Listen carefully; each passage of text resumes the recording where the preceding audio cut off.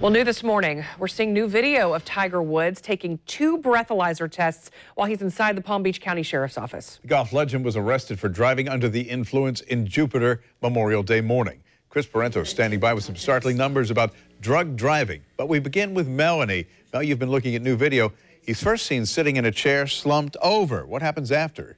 Well, I mean, it's really embarrassing, but it does catch everything that happened in those moments. At one point, he asked the deputy to, quote, unlock his bracelets. He is called over for the first breathalyzer test. The deputy explains that she'll need at least 2 samples.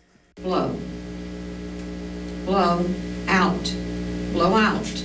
Don't suck it, blow out. Okay. Take a breath in. Now blow out.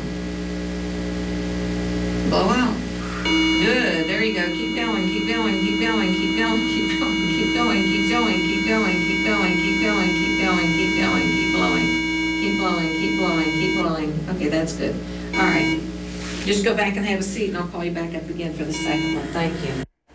Keep going. So then they did a second test, and the officer walks him back to his chair, helping him get there. Woods is told that he did pass both tests with no trace of alcohol on his breath. Then the officer asked Tiger to submit to a urine test. He says he'll do it. The golfer also says something about wanting an attorney, but in the audio, it does sound a little slurred. Bruce Nickey, back to you. All right, thank you, Mel. Woods' arrest is shining the light on an alarming trend in America. For the first time in a decade, people involved in deadly car crashes are more likely to have either illegal or prescribed drugs in their systems instead of alcohol. Channel 4's Chris Parento has been looking into the numbers. And Chris, an attorney that you talked with says that really shockingly, this is the new normal. He did, Nikki. Mitch Stone told me that over the last 10 years, he's really seen a rise in people that have been arrested for being behind the wheel on drugs more than on alcohol.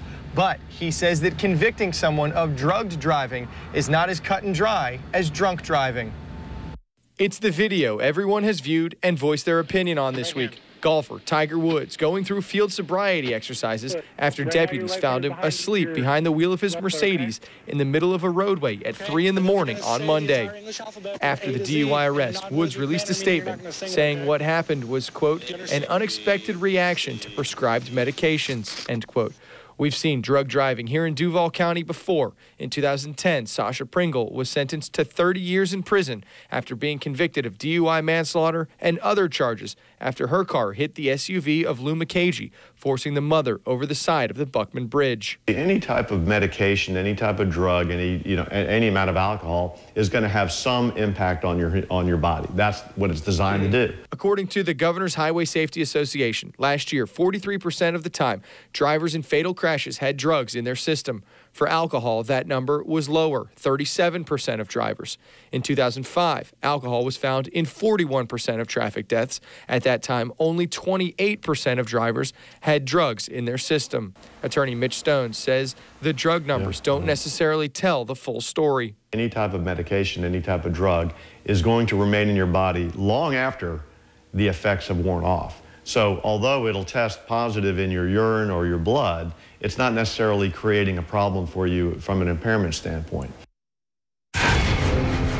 Stone says much like with alcohol, each person is impacted differently by prescription drugs, but he says for authorities, it's much more difficult right now because there's no number to determine what level of a prescription painkiller causes an impairment in a driver, which is different than they have with alcohol. Live this morning, I'm Chris Parento, Channel 4, the local station.